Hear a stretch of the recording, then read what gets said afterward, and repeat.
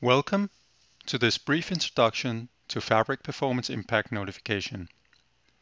Fabric Performance Impact Notification and Congestion Signal are enhancements to the Fibre Channel standard, created with the purpose of having a congestion management service in the Fibre Channel fabric, which can notify connected devices of fabric performance issues either due to the device's own behavior, devices they're communicating with, or the fabric itself, in order for the devices to take a corrective action.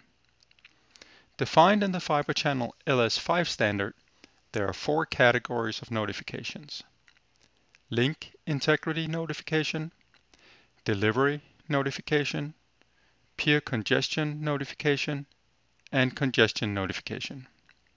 Upon devices performing fabric login, the fabric will advertise that it can provide FPINs to the device's HBAs, and they can subscribe to notifications, with the purpose that the HBA, when receiving notifications, can take corrective action itself or communicate to higher layers in the device, being either server or storage, which can then take appropriate action. In addition, defined in the Fibre Channel FS6 standard, there are 2 FC primitive signals: warning congestion signal and alarm congestion signal. Brocade support the FPIN notifications with FOS9 and onwards, and link signals with all Gen 7 platforms.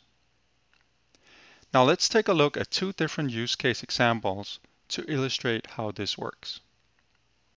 In the first example, there is a link integrity issue detected in the fabric, and notification is forwarded to FPIN subscribing devices using the link.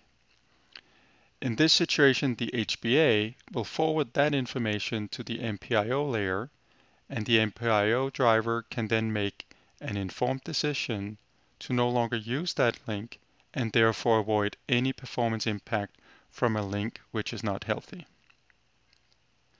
The second use case example shown here is where the fabric identifies congestion and sends fabric notification to the devices involved or impacted. Then the HBA can take corrective action itself or forward that information to higher layers in the device. On a host, it is common that the HBA take a corrective action itself, whereas for a storage device, the HBA would forward that information up to the storage controller, which can then make the decision to take a corrective action. This concludes this brief introduction to Fabric Performance Impact Notification. For more information on FPIN, we recommend you to watch the available demonstrations of use cases and go to broadcom.com for additional information. Thank you for watching.